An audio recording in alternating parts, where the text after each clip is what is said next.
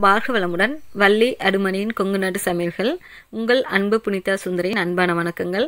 நம்ம ஒவ்வொருவரும் காவலன் செயலியை பதிவிறக்கம் செய்து பயன்படுத்துவோம்.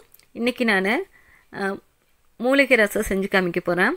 இது சளி இருமலுக்கு ரொம்ப உகந்தது. இது பார்த்திங்கன்னா கடையில் சுண்டு வர சில பாக்கெட்டு விற்கிது.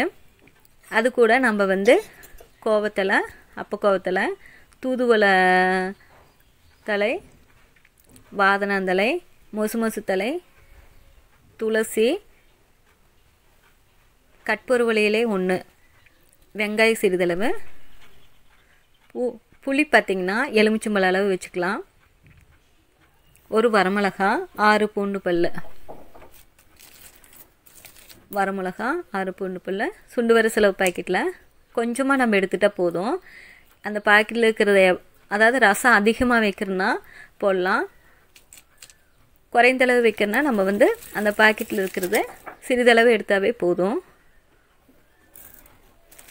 எல்லாமே பார்த்திங்கன்னா கொஞ்சம் எடுத்துட்டேன். எல்லாத்தையும் நாம் அரைச்சி எடுத்துக்கலாம்.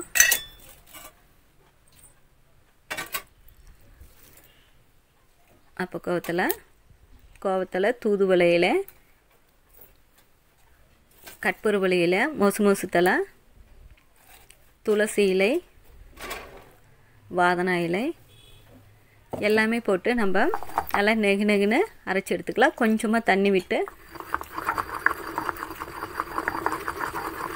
அரைச்சிக்கலாம். இது குழந்தைங்கலேருந்து பெரியவங்க வரைக்கும் இந்த ரசம் நம்ம சாப்பாட்டுலேயே ஊற்றி குடிக்கலாம். அப்படியே நம்ம டம்ளரில் ஊற்றி குடிக்கலாம். சளி இருமலுக்கு ரொம்ப உகந்தது. பார்த்திங்கன்னா நெகுன்னு அரைச்சி நான் எடுத்துட்டேன். பார்த்திங்கன்னா புளி நான் கரைச்சி வச்சுருக்கிறேன். அதையே உள்ளே ஊற்றி சுத்தம் செஞ்சு அந்த தண்ணியும் வடித்து எடுத்துக்கலாம். மறக்காமல் சப்ஸ்கிரைப் பண்ணுங்கள், பெல் பட்டன் அழுத்துங்க. பிடிச்சிருந்தால் லைக் பண்ணுங்கள். உங்களோட கருத்துக்களை கமெண்ட் பாக்ஸில் பதிவு செய்யுங்க. நண்பர்களுக்கு ஷேர் பண்ணுங்கள். இப்போ மண் சட்டி சூடேறிச்சு, எண்ணெய் ஊற்றிட்டேன். கடுகு சிறிதளவு போட்டுக்கலாம்.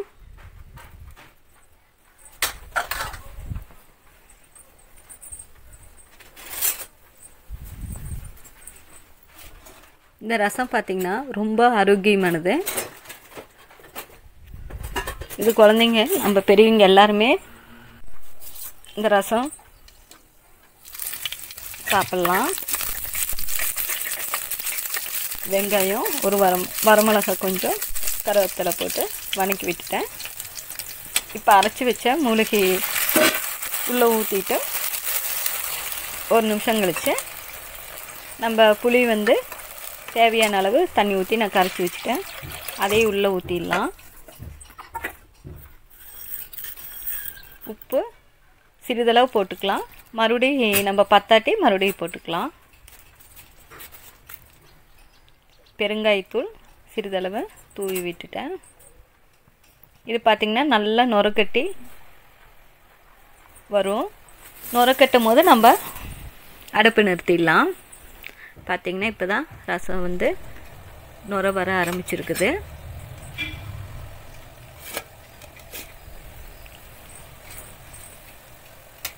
நல்ல வாசனையே இருக்குது. நுரக்கட்டி கொஞ்சம் கொதிக்க ஆரம்பிக்குது. இந்த இதில் நம்ம அடுப்பை நான் நிறுத்திட்டேன். நான் மண் சட்டிங்கும் போது அதுலேயே அப்படியே நல்லா கொதிச்சிடும். நுர வந்ததுக்கப்புறம் நம்ம அடுப்பை நிறுத்திடலாம். சுவையான ஆரோக்கியமான மூலிகை ரசம் தயாராகிடுச்சு. நீங்களே செஞ்சு பாருங்கள். நன்றிங்க.